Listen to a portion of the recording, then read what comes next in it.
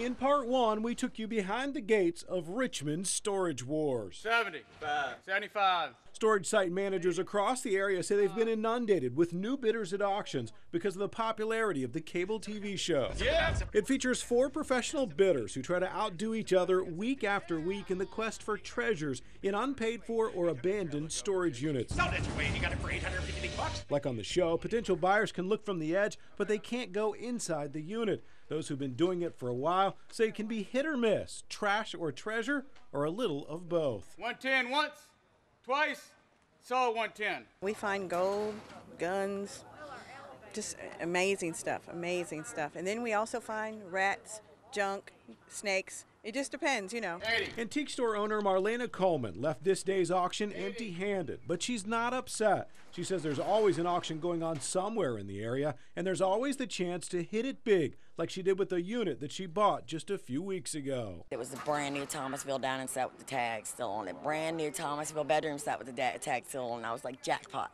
So, I mean, it moved really quickly. We bought a unit for $350 and we made about $4,000.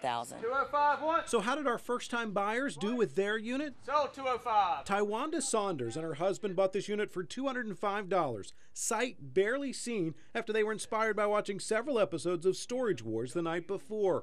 Their haul would include a window AC unit, massage chair, cell phone, a jar full of coins, and bags of shoes and clothes. They estimate there's between $800 and $1,000 worth of stuff inside. I won't lose any money about it, and I'm a Craigslist shopper also.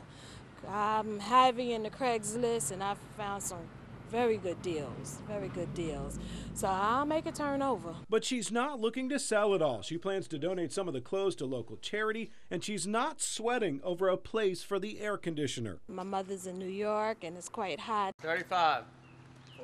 40. And thanks to the popularity of Storage Wars, interest in local storage site auctions won't be cooling off anytime soon.